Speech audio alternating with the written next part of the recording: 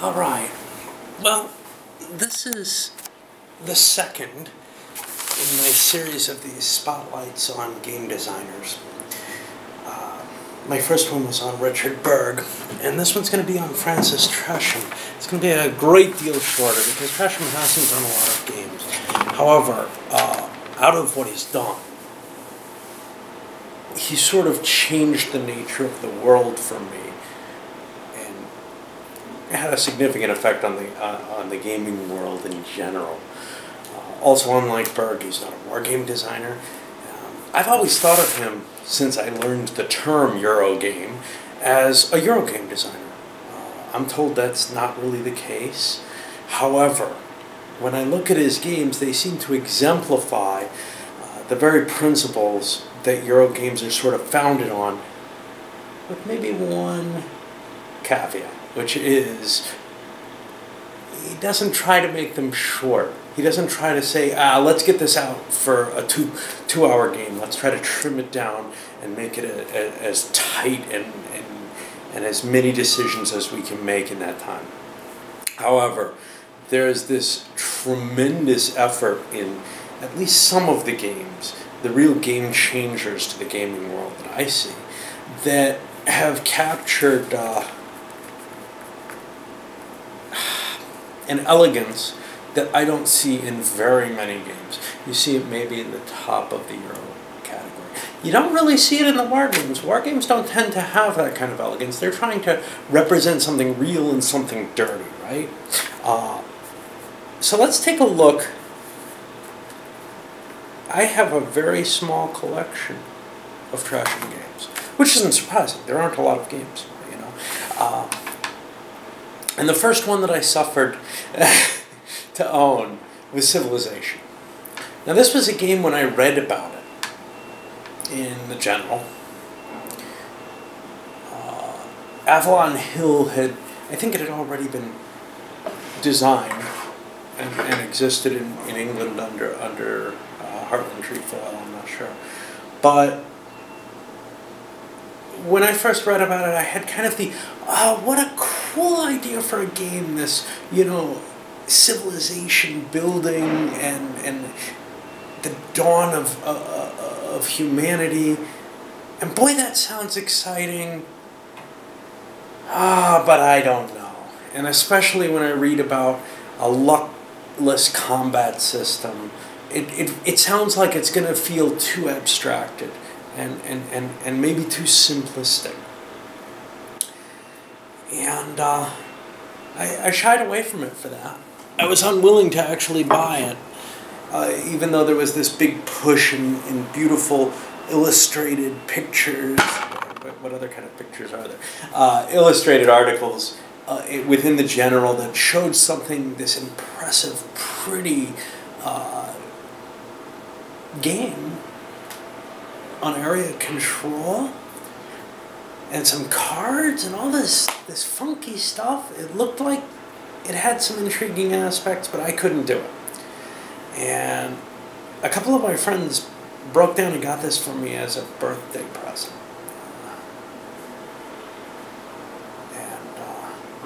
And it had kind of a sleepover birthday party. A bunch of friends, and it was a really cool party in a lot of ways. But one of the coolest things was being given this, and nobody else was giving me gifts. I think I had specifically kind of said, it's not that kind of thing, you know, we're just hanging out for my birthday. But these two, a pair of brothers, I'm still vaguely in contact with them over Facebook, bought me this game. And from the moment we played it that night, we all got together and tried it that night. It was interesting, there's no question. I had kind of the normal guilt reaction when somebody buys me a present that feels all wrong, you know? I don't know why. I don't know if it makes me feel obligated to them or whatever, but this was clearly something I enjoyed. And outside of whatever discomfort I have from being given a gift, I had a great time with this game. And soon after that, I went on a trip with my family to St. Louis. And I think this was kind of the first time bringing it to new people. I showed up at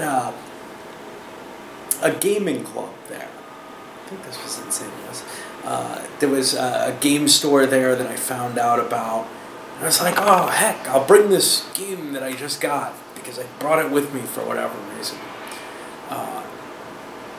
And I showed up there, and for the most part, people were playing D&D and Starfleet Battles, both of which I was familiar with, but I managed to grab, I don't know, 5 or 6 people for a game of Civilization. And this was the first time that I brought it to a bunch of people who weren't really used to, you know, maybe the heavier board games coming from me or whatever.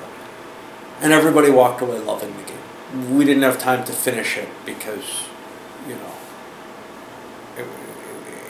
people don't always have 8 hours or whatever that would have been involved in it. But easy to teach game, simple mechanics, and not a lot of really hard decision making, but this wonderful trading system. Just a magical game overall across the board. And several other times in my life I've brought it to essentially non-heavy board gamers, and they loved it. I can think of one person, and it was somebody who had nothing against heavy board games in general. He liked others, who walked away and said, I really don't like that game. But, you know, bringing it to gamers who were mainly role players or maybe light Nuke War type players, it just had such an effect of, wow, this is a really amazing game. There's something fantastic here, in the way that, say, a Diplomacy is something fantastic. So that was the first game that I saw of his. And I didn't realize who designed it or whatever. You know, I read in the journal some guy in England that we contracted to do this. Great, whatever. The next one was 1830, and I didn't realize they were the same person. I realized, again, this was a, hey, we contracted with this interesting designer, standard Avalon Hill practice, but they seemed to make a big deal about it the same way they did with Civ, and brought you this game. And I had tried something like Rail Baron already, and so I picked up 1830, and it was something magical for me there too. Again, just again, no luck really involved in the game. In fact, the very little luck in Civilization has written. As written, there is none, I believe. If you add the expansion cards for the trading goods, you get a significant amount of luck in there with the way the cards fall, because they get kind of shuffled and you don't know what kind of commodity you're going to get, and you may have to scramble a little harder to make things work for you. But it's still fairly limited. When you walk over to 1830, the only piece of luck you have is, where are you going to sit? That's it, you know. And once you get that determined, you have your bidding on these private companies where seating could be important. You could be denied the right to bid on anything because you got seated in the last seat and everything is gone except one company at the end. Likewise, who's sitting on your left and right and what kind of person they are is very important, because the sequence of play goes in the same way. So it's not an unimportant piece of luck, but it is very, very little luck for a game featuring many, many players. And again, with this game, now, it didn't have the same kind of acceptance that Civilization did. But with this game, I found just this, again, total capturing of the spirit of the robber baron, but without too much detail. It just nailed it dead on, and I'll say Civilization does the same thing. Without too much detail, it really captures captures that whole spirit of the civilization building without too much detail, but also without cutting away too much. The common Euro game makes, for me, what is an error in terms of taking not just the detail away, but the spirit of the situation away too many times. And in these two games, that spirit is still there without digging into all the hard details.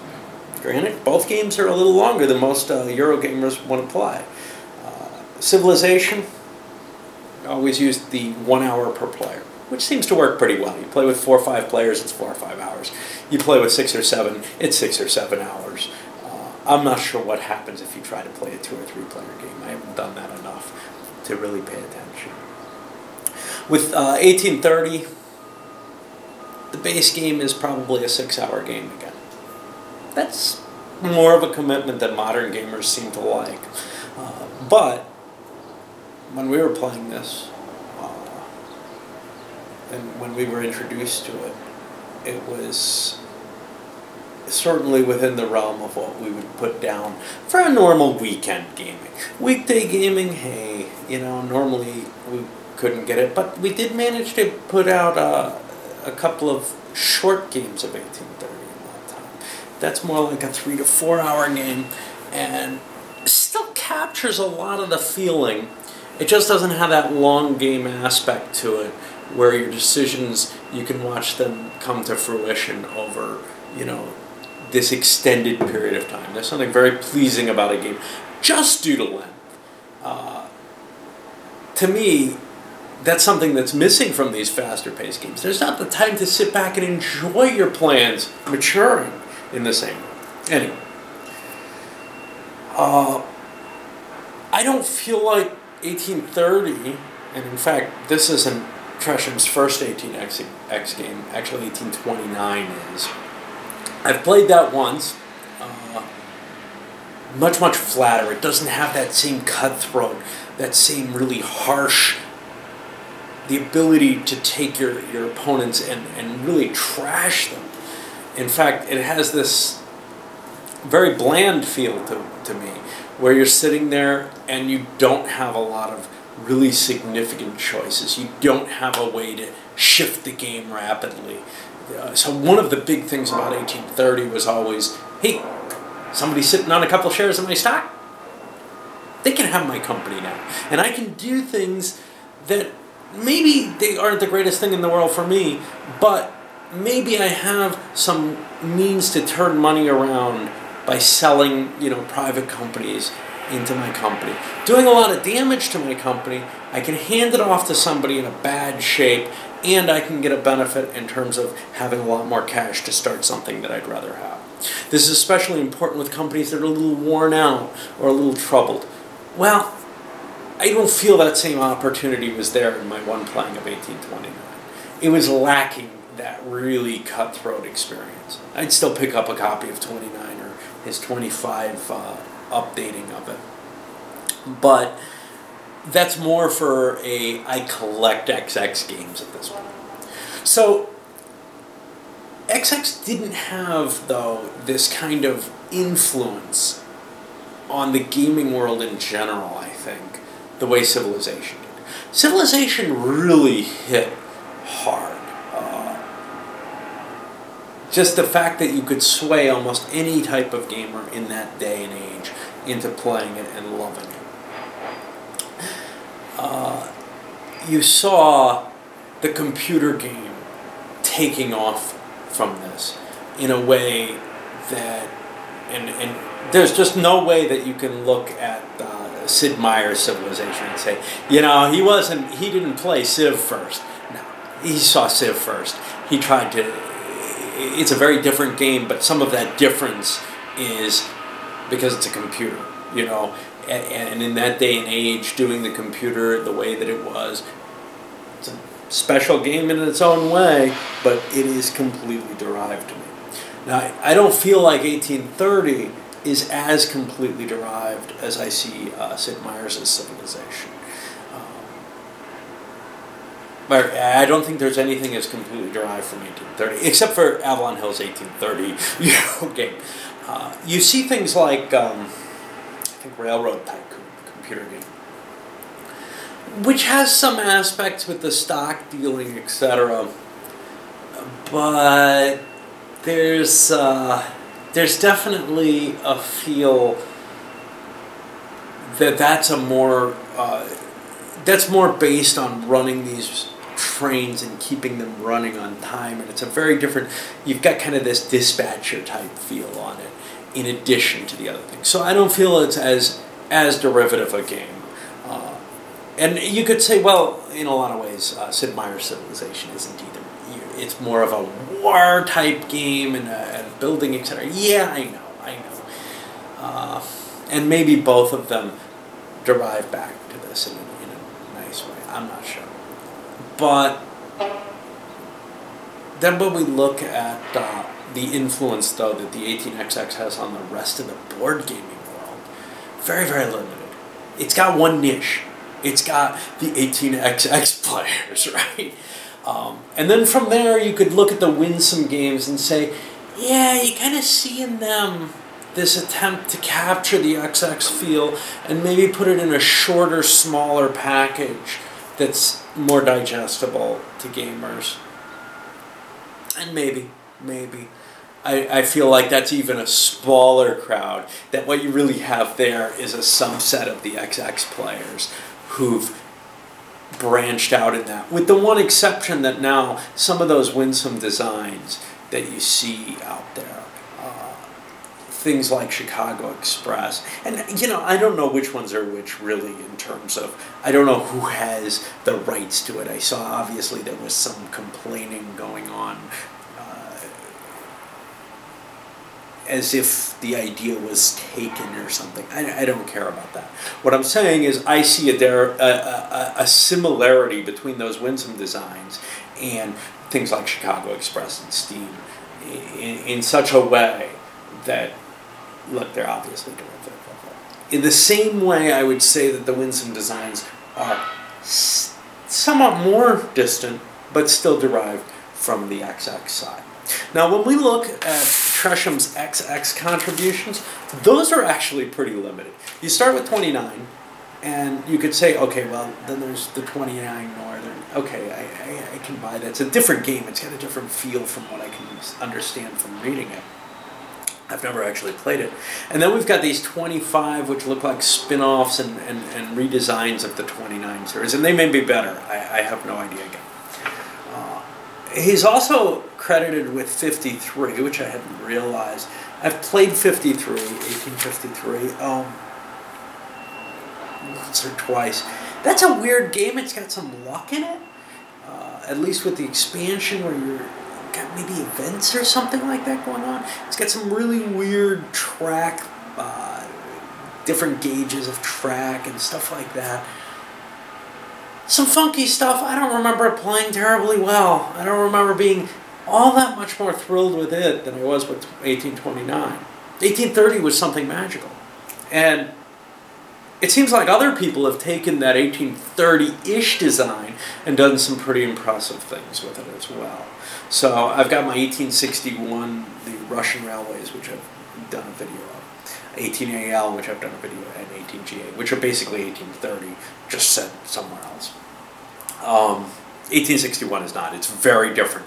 But it feels like it took that 1830 flavor and made something nicer, or very different out of it, not necessarily nicer. There's a cleanness to 30 that I like compared to it. The Mayfair ones, 56, I think it is, the Canadian, I own it, and 1870, slow-moving behemoth that it is, and 2038 from Tim Jim, which is basically 1870 in space, as far as I'm concerned, in terms of it just has something very wrong that makes it take an interminable amount of time and not really fall correctly. It's like, it's not, you don't get hurt by making what seem like bad moves. In fact, those bad moves actually work well within these two games. moves that are, I call bad moves because they're against my instincts. It looks like you're buying trains that are going to die, and you're not, or very likely not, unless somebody pays a heavy price to cause you damage. So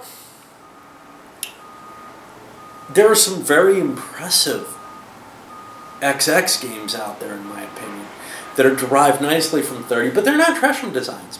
Tresham's also credited in 1835, and I know a lot of people kind of like 35. I'm not a huge fan of it. I feel like it's a little too slow-moving, a little too calm in terms of you're just picking. Again, there's not a lot of movement. There's not a lot of opportunity for these big moves. The opportunity really is in setting up your position with your railroad in the long term, in terms of track and in terms of perhaps your position in the Prussian. He's credited on that, but I think that crediting is more, hey, he designed the entire genre and we're going to give him full designer credit. I may be mistaken on that. He may have been more involved in it than that, but that was the feeling I got from the designer's notes from it, was I'm adding him as a designer because, you know, and maybe giving him royalties for all I know. Okay, so that's two big games. One, I think, really changed the gaming hobby in a way that I would say some of the Burton designs that I looked at in the last video did. I better check my time. I ran out partway through last time. Okay, I'm gonna cut there and move to another video. I've got a decent amount of time, but I just want to make sure.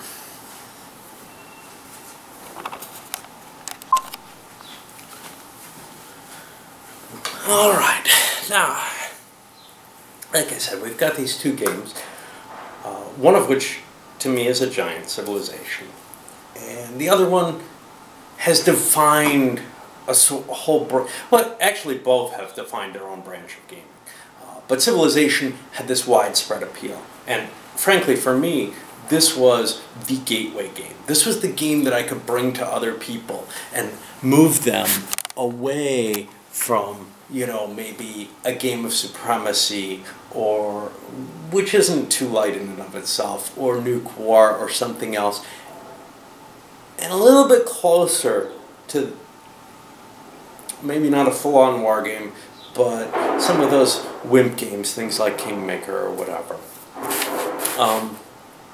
This was something that gave them a better rooting. Supremacy probably could work in that same sort of way, but Civilization was the one that nobody walked away from unhappy, which was the great thing for me with it. All right, but with two games, you know, how does that qualify? Well, it's not really two games, and it's also, I would add one more to that in terms of having pleased me greatly, which is Revolution, the Dutch Revolt. I have a video of that up. You know, that's a game that if it came out back in 84, 85, and it's its own design, it's its own innovative system, it's every bit as clever and well constructed in a lot of ways as Civilization or as 18XX. The subject matter is probably not as exciting to most people, though. You know, choo-choos. Choo-choos are great. Everybody loves choo-choos, right? I mean, there's a huge segment of the gaming population that's into seeing train games. And Civilization games, well, maybe there weren't a lot of them. There were a few kicking around, things like Barbarians and Empire and stuff like that. I may have the wrong name there, but there were a few kicking around back from the 70s that were trying to grasp that idea and had done it on a very light wargaming type flavor. Well, Civilization brought something new and really made that into a popular type of game, and we've seen people going back to it and drawing from that well again, trying to make a shorter, an easier to play Civilization type game, or maybe a more warlike one in something like History of the World, which doesn't have, you know, the advances, etc. But or a more complicated one in the way of Age of Renaissance, which really does feel like Civilization, even if it's a little different. It's not really portraying a full civilization from the same military standpoint, but more from a trading standpoint. Doesn't feel like that when you play it, though. It feels like a military one. But Revolution is not going to have that kind of influence. It's been around for a while. It's not a terribly popular game. It's still big. I don't remember how long it takes, but it takes a few hours. It's today's gamer just does not seem to be willing to play something of that weight. And it may be that gaming has become sort of so mainstream and broad of a base that there isn't room for the guy, well, there isn't as much room for someone who's willing to put in 6 hours to play a game. So it's harder to sell these games, and it's harder to bring them to the table. And I know that we found this even back in the late 90s when I was gaming with people who were, you know, just really getting into this Euro craze. And they started, you know, preferring not to play one big game over the weekend over a day in the weekend, but instead, let's play 4 or 5 little things. There was definitely a group who did not want to commit to the whole day on one game. There would be people who couldn't commit to the whole day, and, you know, that would influence it somewhat as well. So as gaming's gotten more popular, well, it becomes easier, you know, there's less committed players who are less willing to devote an entire weekend day to a game. So there's sort of a broader base on those lighter games. This is not the way things were once, because, you know, when I got into gaming, and in the first the first decade of my gaming life, you had, as the major competition with the board games, and honestly, the non-wargaming board games were pretty sparse and as a selection, certainly compared to today. You really had sort of this wargaming on one side, and that could go very heavy. Somewhere in the middle, and a lot of the people that I knew gravitated towards this, maybe what would be considered light war games now, or what I call WIMP games, but also these other games like Civilization or 18XX that fit in there, and then role-playing. And what was kind of neat was you could grab some of the role players for that middle ground. You couldn't really get them usually into the war games. Anyway, the dynamics are different now, you know, and I think between subject matter, no choo-choos, no big civilization, it's the Dutch Revolt, you know, how many people are really into this, right? Now, for me, that's a great subject matter, but it's not even hooking me the way these other games did, and probably because it's still a game like the other two designs, like the XX design, like the Civilization design, that kind of asks for you to play it with other people. It's not as solo capable a game. Now, Civilization I certainly played solo a number of times, but it is not in my heart where it is because of solo playing. It's in my heart because it served as that gateway game, right? Likewise, XX is not in my heart so much because of solo playing, although I've done a decent amount of that, but because of the exciting games of it. 1830, where a friend of mine and I colluded on trying to build the perfect New York Central, New York, New Hampshire route just to score maximum money. and there was all kind of trading going on, and really, in a way, we were kind of violating the spirit that most groups would play with. But we played enough 1830 that I don't think it was frowned on too much. And at the end of the whole thing, me and one other player, not the guy I was colluding with, tied for first. And it's like, you know, there was so many exchanges of private companies and people selling privates to other people where $1 could have made the difference in the game. The fact that we were doing weird stuff caused some of the other players to jump in and do kind of weird stuff as well. And it was just like, this was the weirdest game of all, and then for this to have tied, where there were just so many opportunities where $1 could have changed hands, you know, differently, was just astounding. Games where someone was bankrupted and forced to sort of sit through the game with very little. Games where someone ran a company into the brown and left it there and nobody would touch it. Just so many different strategies that were tried, and the one that we never got, the one that I always wanted, was to go bankrupt and win the game. I don't know if anybody's ever done that. I'd love to hear if they have. Not just in 1830, in any 18XX game, to tell you the truth. Because that was always the primary. You know, I was talking in conversation on a YouTube channel with Hello Gregor about, hey, what about other victory conditions? Well, there's my other victory condition. I don't just want to win with XX, say. I also want to... I want to not only win, but win by going bankrupt. Sort of an uber victory condition there. That's the kind of thing that I like to put into my games. I'm not just trying to win this. I'm trying to win this in a very specific way because I think that would just be so cool.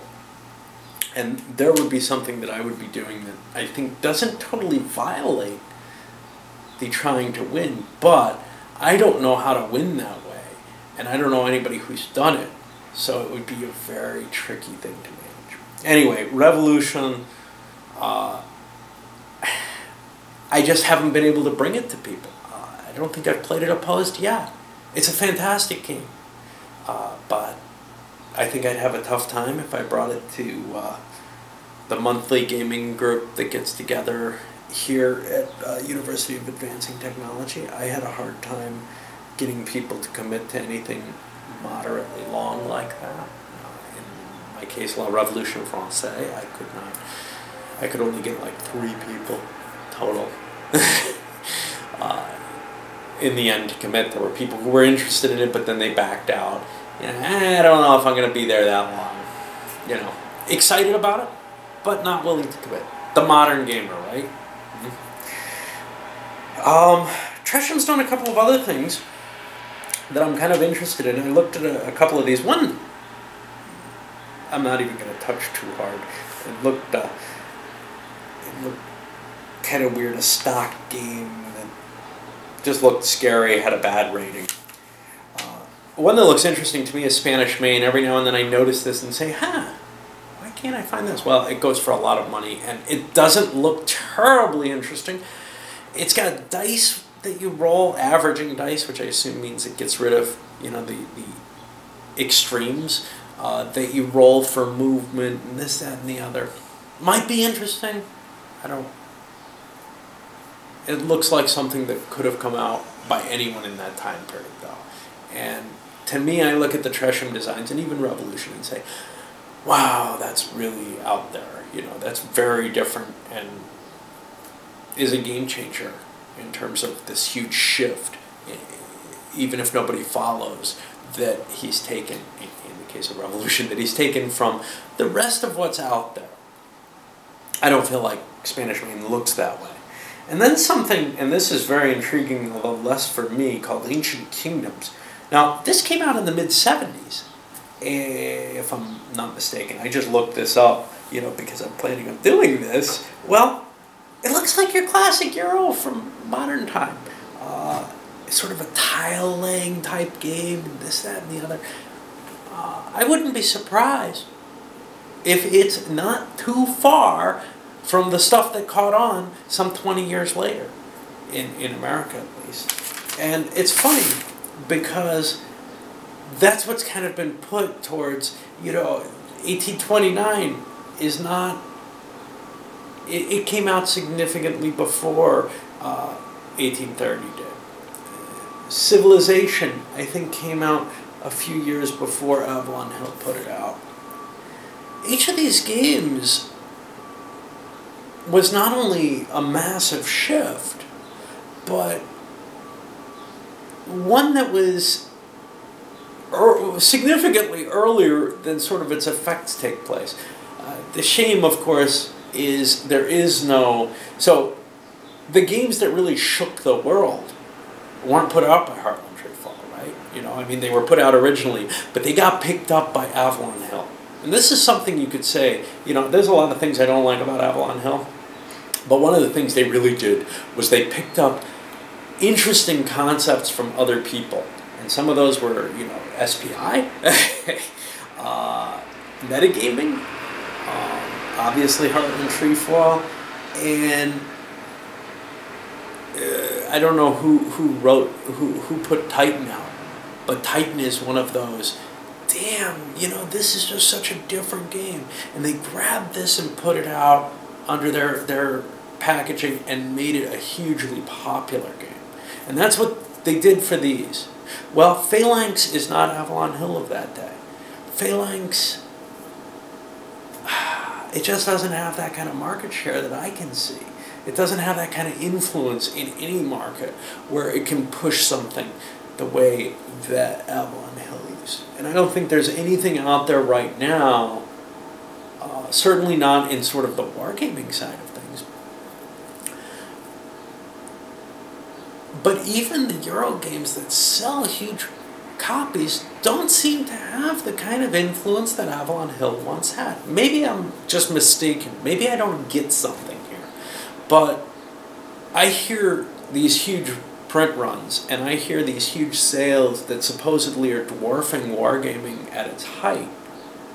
And, in most cases, I'm not seeing the effect in the way that, say, a Civilization or an 1830 had. Certainly Settlers of Catan is up there, right?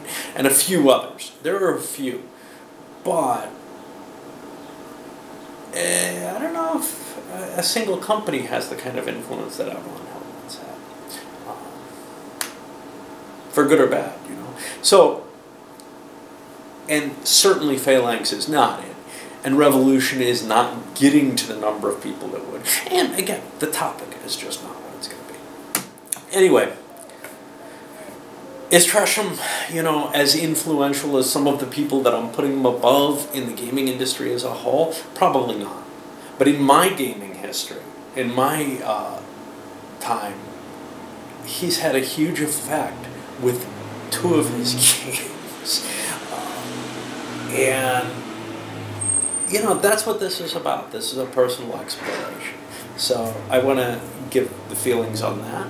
And, again, maybe somebody else will cover with as much sort of personal impact as some of the other people. I'd like to hear, the effect of some of these other game designers on others as well. All right, thanks.